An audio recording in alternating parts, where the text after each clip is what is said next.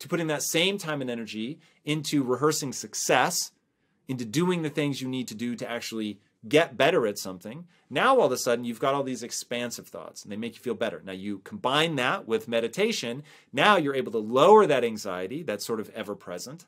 It's what I call background radiation. Okay, so you're lowering that to 0.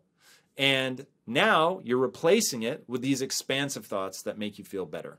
And now all of a sudden, the anxiety begins to atrophy. You begin to feel better over time. Now, it does take time.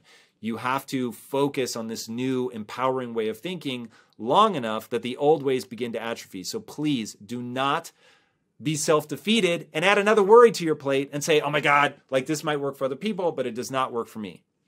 You just have to keep at it. You have to keep repeating it and repeating it and repeating it and repeating it. The diaphragm breath will give you some amount of immediate relief. Every time I do that, even right now, it just feels good.